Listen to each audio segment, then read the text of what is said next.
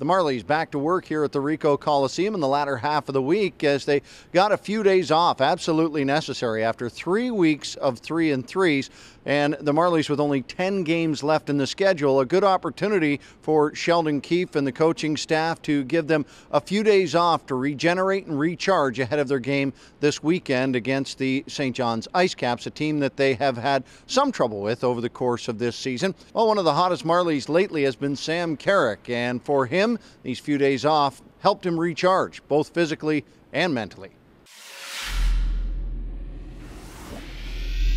I think it was well needed, after playing that many games in so few days. 3-3s they're tough, especially with the travel we had, and I think everyone's body just needed a little break, and I think I can speak for everyone when I say that we're pretty re-energized right now and ready to have a good stretch here with the last 10 games. You look at the last 10 games of the season, it starts with St. John's, a team that has been tough to play against for the Marlies. What do you see in their game, and what presents troubles for you guys? Yeah, they work hard. I think that's their bread and butter is they play every night, and especially against a team like us where we have a lot of skill. I think that's what they're going to look to do is just outwork us and outbattle us. So I think if we match that, then we'll be fine. You guys have a tough last 3 weeks, 3-3. Nice to get at least a little bit of a breather here, not only for the break, but in games as well, with only one this weekend. Yeah, it's good. Everyone needs a little time off to refocus, and I think that's exactly what we did. And I think everyone's just really looking forward to this last little stretch here.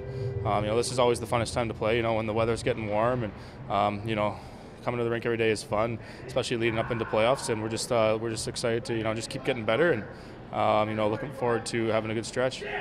Sheldon, how much a break like this is about mental, and how much is it about physical repair? Well, I think there's both, no question. I think mental is a big one at this point in the season. The grind of a long season and 3-3s, that in itself mentally is a hard hurdle to get over. And then just not having to sit through meetings and not having to prepare for different opponents. So to be able to have just one game in the 9 days that we have here coming up since our last game.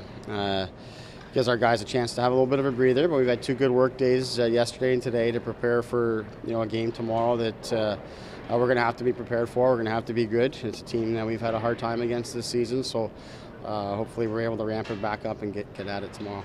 Justin, of all the guys, you could probably use the break that just happened the most. You've been here from day one. How was the break, and how important was it mentally and physically? Yeah, it was great. Obviously, we just came off 3 weekends in a row of 3-3, so it was good to give the body a little rest, and a lot of guys got the chance to go home or get away for a bit, so it was really good for the team. You come back into this game this weekend. Nice to ease back in with only one game instead of multiple games. Yeah, definitely. Obviously we're kind of used to the 3-3s at this point, but it's nice to give the body a little rest and only have 2 in the next 9 days or whatever. So it'll be good. Justin Holl hasn't missed a lot of games so far this year for the Marlies. 3 preseason games as well that he can add to it, and there's not many guys in the lineup that can boast that. The Marlies picking up 1 game this weekend, Saturday against the St. John's Ice Caps, and then they don't play again until Tuesday against those same Ice Caps, and then it's on to the next weekend.